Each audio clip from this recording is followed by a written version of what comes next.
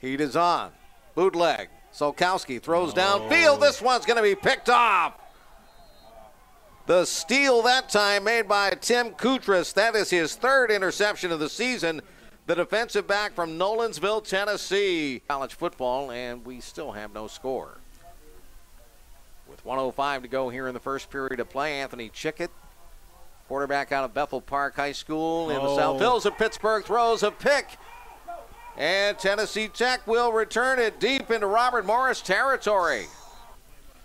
Tennessee Tech will go quick. Tush push. And it will be the quarterback, Potts. He is in for the touchdown after a late signal by the officials, but with 34 seconds left here in the first quarter. He's going to swing the ball and pass it downfield. It's complete, and that's going to be a touchdown for Torrin Baker, the running back out of Hendersonville, Tennessee. Solkowski.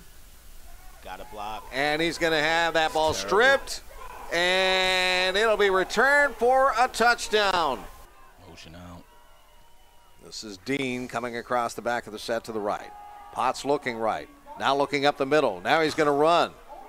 And he's got room down to the 5, and he tries to dive to the pylon. Did he get in? They're going to say no. He's just shy at the 1-yard line. Here's Chickett backing up, stepping up. He's going to be hit. Is he going to be sacked? Yeah. Trying to throw it over his shoulder. He let it go. And they're going to rule that a fumble. It's going to be scooped up by Aaron Swafford. He's going to go for the touchdown down the other end of the field.